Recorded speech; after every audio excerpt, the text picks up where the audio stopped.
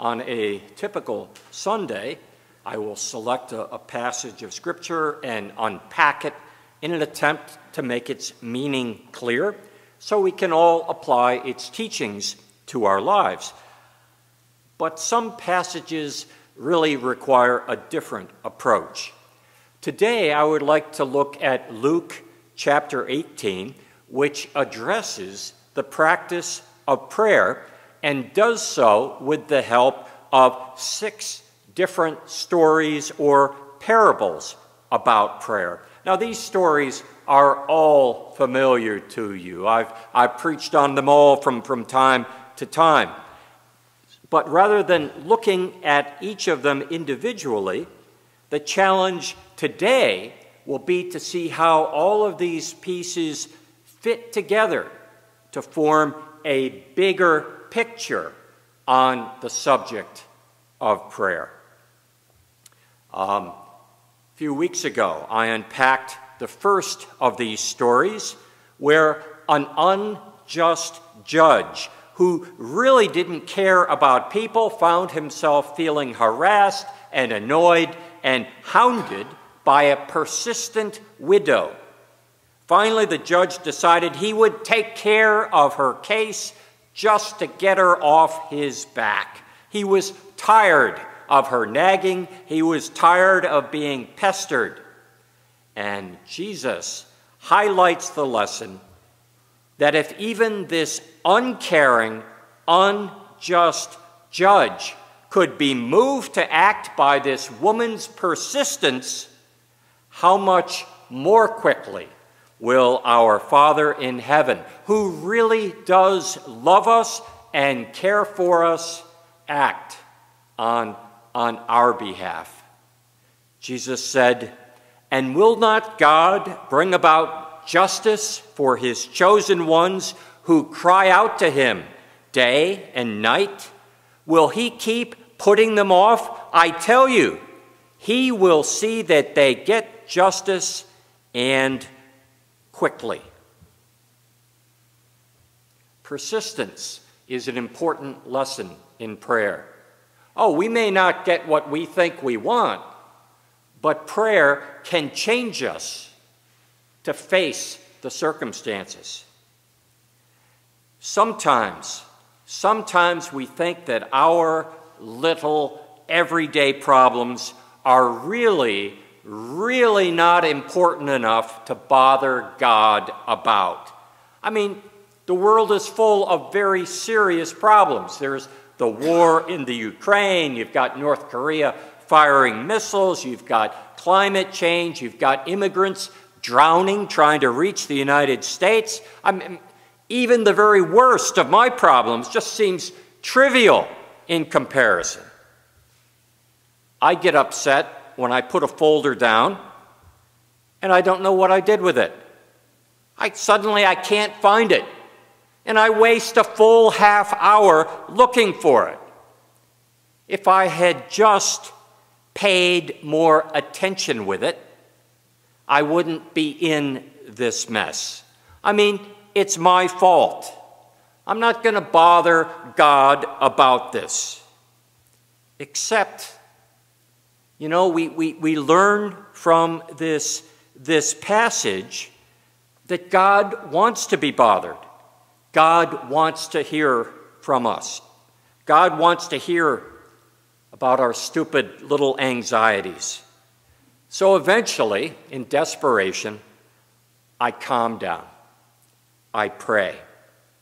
And you know, for me, sometimes it's as if the fog lifts. The anxieties quiet themselves. The storm is calmed. The mist clears from my eyes, and I say, oh, look at that. It's right here on my desk. Never mind, God, I found it. I did it. I took care of it, you know.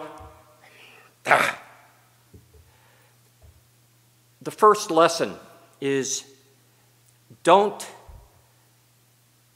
be prejudging how stupid your prayers are. Don't prejudge that.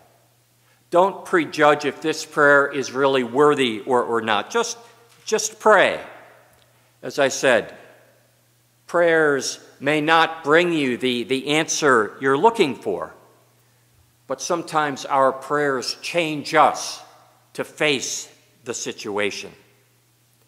Well, lesson number 2 on the subject of prayer is found in the story of the Pharisee and the tax collector. You'll remember this verse. The tax collector stood at a distance. He would not even look up to heaven. He beat his breast and he said, "God, have mercy on me, a sinner." And Jesus said, "I tell you that this man, rather than the Pharisee, the self-righteous Pharisee, went home justified before God. For everyone who exalts himself will be humbled, and he who humbles himself will be exalted." 2 characters, a Pharisee and a tax collector, both went up to the temple to pray. The Pharisee stood looking up into heaven, arms outstretched, wrapped in his own self-righteousness, his own pride. He had selected 3 areas that he wanted to be graded on or judged on. In those 3 areas, he really excelled. He follows the commandments scrupulously. He gives to the financial support of the temple. He fasts twice a week, not just once, twice. In these self-selected areas, he really shines. You ever do that? You look at the places where you're pretty good and say, well, look over here. This is what I want to be graded on, rather than the big picture. A godly life is more than those 3 things that the Pharisee was crowing about. It includes a surrender to God's will. It includes concern for others. Pharisee probably lived in a gated community where he could be well away from anyone that had troubles or anyone who needed mercy or compassion. But the Pharisee needed to grow beyond the walls of his own pride, his own comfort, in order to really see other people that God cared about. Even though he might despise them for their lack of discipline, that was probably the area God wanted him to grow in. And then we have this poor tax collector, traitorously raising money for the Roman government. And this tax collector knew he was a sinner. He would not even raise his eyes to heaven, but stood striking his breast, saying, "God, be merciful to me, a sinner. I'm a mess, and I know it, and you know it." And Jesus tells us that the tax collector's simple, honest prayer of helpless disclosure is the one that moved God. Jesus said, "This man went down to his house justified." We read in Psalm 51, "The sacrifice pleasing to God is a broken spirit. God will not despise a broken and a humbled heart." Well, the next story begins here in verse 15. And we read, "Let the little children come to me. Do not hinder them, for the kingdom of God belongs to such as these. I tell you the truth, anyone who will not receive the kingdom of God like a little child will never enter it." 3 characters have come before, 3 will follow. In this case, no names are given. We read simply of infants and children who had come to see Jesus, and the disciples were not about to let that happen. Jesus is probably thinking up a fresh parable, and you get these kids rattling around, he's going to forget it. It's going to slip his mind. Let these noisy little children keep their distance. Jesus was too busy. He had serious things to be about. But Jesus called out, saying, "Let the little children come to me." For it is to such as these that the kingdom of God belongs. Well, the children, toddlers, little ones, they were not coming with their own resume of righteousness, giving them a distorted sense of having earned the right to come. Rather, they came with nothing except a sense of trust and the expectation that they were valued, they would be welcomed, and so they were. And perhaps this is one of the central messages of the chapter. Jesus invites all of us to come with empty hands, with no claim to our own righteousness, but simply with trust in God and the expectation that God loves us. Well, next, we have the rich young ruler. Jesus said to him, "Sell everything you have and give to the poor, and you will have treasure in heaven. Then come, follow me." When he heard this, he became very sad because he was a man of great wealth. He was apparently a righteous person who followed the commandments, probably a very nice guy. Many things about his life were excellent, but unlike the Pharisee of the second story, he knows there is still miles to go before he sleeps. He is successful, but he's not satisfied with his life, and he asks Jesus, "How can I have eternal life? How can I have the life that God wants me to have in all of its fullness and completeness?" He wants a life that's fulfilling and satisfying. In John's Gospel, Jesus promoted this expectation, saying, "I have come that they might have life and have it abundantly." So what must I do to have the fulfilling life that God wants me to have? And Jesus looked at this rich young ruler who seemed to have everything that life could offer. He had wealth. He was still young and full of energy and health. He was a ruler, which suggested he had status and prestige within the community. Already he was a person of influence. But Jesus looked at these things which looked so good from a worldly point of view and saw that they were really just golden handcuffs. The young man had gotten trapped into a definition of success that really wasn't very satisfying.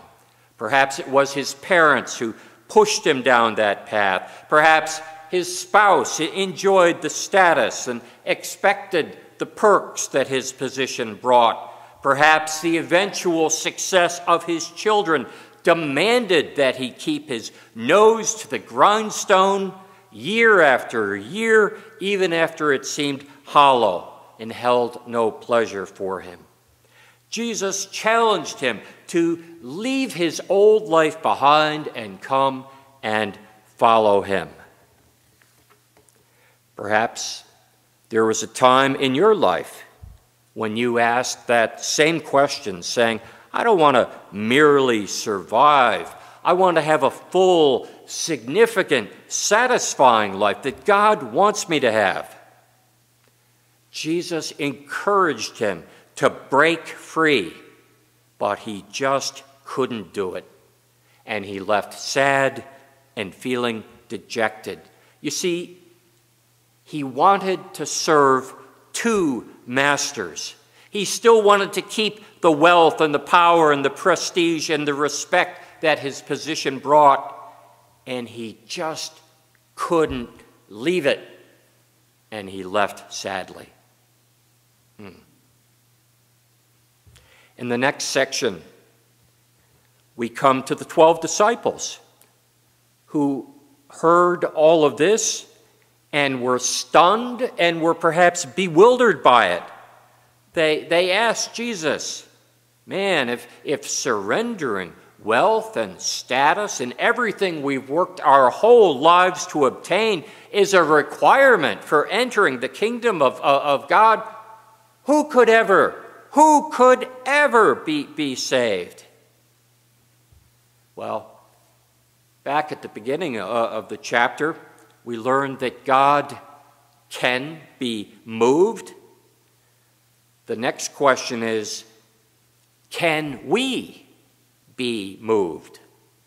And this exchange makes it appear as though the answer is no. We cannot be moved. Each one of us is sometimes like that rich young ruler who is unwilling to sacrifice what seems to be most important in their lives. Fortunately, Jesus said, what is impossible for humanity is possible for God. Then Jesus took the disciples aside and began to explain how God makes the impossible possible by telling them, his closest friends, what was about to happen. We are going to Jerusalem, and very soon, everything that was written by the prophets about the Son of God will be accomplished. He will be arrested. He will be mocked and insulted and spit upon and flogged and killed, but will rise again on the third day. The disciples didn't understand a bit of it. It was as if they were blind. Now, the chapter ends with the final story, the story of the blind beggar. This one story recaps all of the lessons contained within this chapter. The blind beggar was shouting out to Jesus, "Jesus, Son of David, have mercy on me." And people in the crowd around him told him to be quiet, told him not to make a nuisance of himself, but he kept on shouting. You see, like the widow in the first parable, he was persistent. He asks for mercy because there was nothing that he could do in return. There was nothing he had that he could give. All he could do was beg for mercy. And this, you remember, was the appeal of the tax collector, not the Pharisee. And Jesus stopped hearing this man, hearing him call out to him. And with the same words that he had given to the children, he says, "Let him come. Let him come." Jesus, God incarnate, who embodied the will and the desires of the Creator toward the creation, asked the blind man, "What do you want from me? What do you want me to do for you? What is it you're searching for?" Like the rich young ruler, perhaps we are sometimes trapped in our own pride, our own determination to fix things ourselves, our embarrassment about stupid prayers or mistakes that we have made, or our fear that God is tired of hearing from us while we continue to stumble and live imperfect lives, or in this world of mathematic certainty, we may have questions about our unscientific faith. Jesus asked the blind man, "What do you want from me?" The disciples were blind, but they didn't know it. This man knew he was blind and knew he wanted to be able to see. And Jesus said, "Receive your sight. Your faith has saved you." And immediately he received his sight and he began to follow Jesus. Jesus had asked the rich young ruler to follow him, but he couldn't. But once this blind man could see clearly, he could follow, and he did. So this chapter provides many lessons. We see the persistence of the widow. We see the humility of the tax collector. We see the trusting children being called to Jesus. We see the rich young ruler unable to serve two masters. We see the disciples blind and without understanding. And finally, we see the blind man, persistent, crying out for mercy, coming when invited, wanting a cure for his blindness, and then being willing to follow Jesus. Do you see yourself in this chapter? Does God see you in this chapter? Please consider these lessons as you engage in prayer and bring before the Almighty the deepest needs of your life. Amen.